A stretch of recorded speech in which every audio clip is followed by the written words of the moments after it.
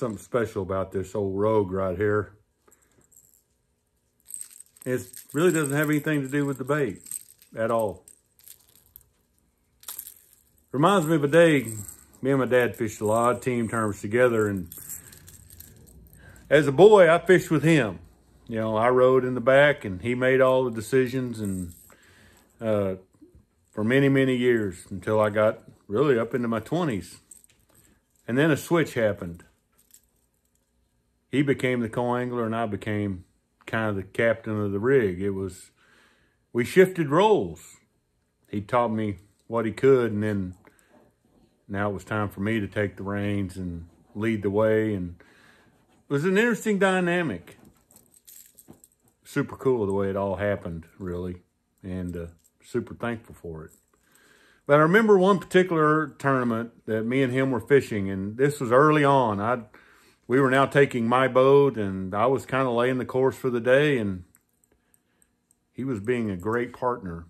And I watched a lot of people deal with fishing partners, and right here's the key to being a #1 fishing partner in team tournaments.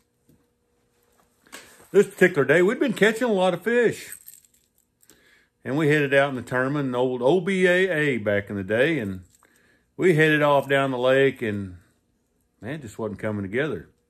They weren't biting. I wasn't catching them. And I think I was catching them on a crankbait at that time. It was in the spring.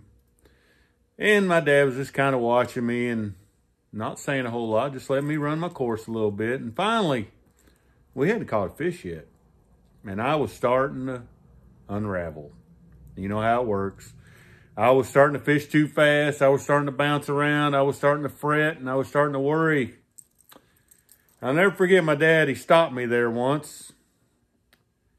And he said, "Hey,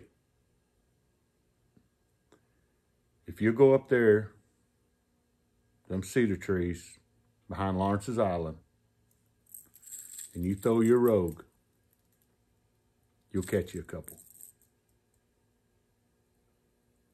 And it was what I needed. He knew they weren't going to be big ones, but he knew I needed to get a couple bites and settle down, calm down a little bit, and get this thing. He knew that if I could calm down a little bit, that he had faith in me. He knew I'd get back on track and we'd get to catching fish. So I dug my old deep bill Rogue. We threw these a lot back in the day, and man, I headed to those. A little group of cedar trees all by themselves in a little pocket there. Some of you might know where that's at by the reference to Lawrence's Island. That was named after one of my dad's friends. One of the best holes on the whole lake, actually. But this little group of trees was right behind it in a little old pocket. There was like, I don't know, half a dozen cedars all by themselves sitting there. So I fired up my old rig and I drove straight there. He didn't even get up. He just sat there with the net.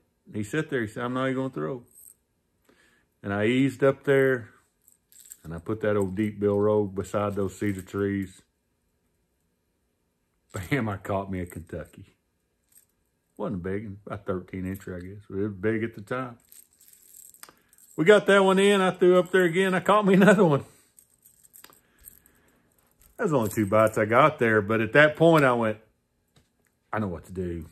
And I actually ended up catching, me and him caught a limit on a Rogue, fishing them trees. Saved the day. I don't even remember how we finished in that tournament.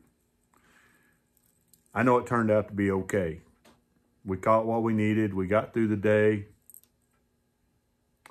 And I learned a really great lesson there. Sometimes you just need somebody to say, "Hey, you know what to do. Just do it. Go right over there, you'll catch one. I got faith in you." I've been really fortunate to have a couple of really great team partners over the years. People that knew how to keep me on the tracks, keep me steady.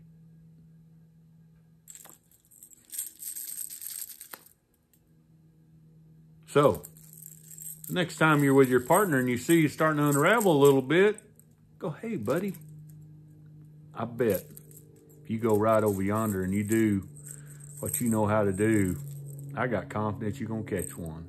It'll change the day. That's a life lesson for you. It'll help you catch a lot more fish. It'll make your life better. I promise. Be a good partner in everything you do. It'll make it better. I hope you enjoyed that. Hope you got something from it. And we'll see you next time.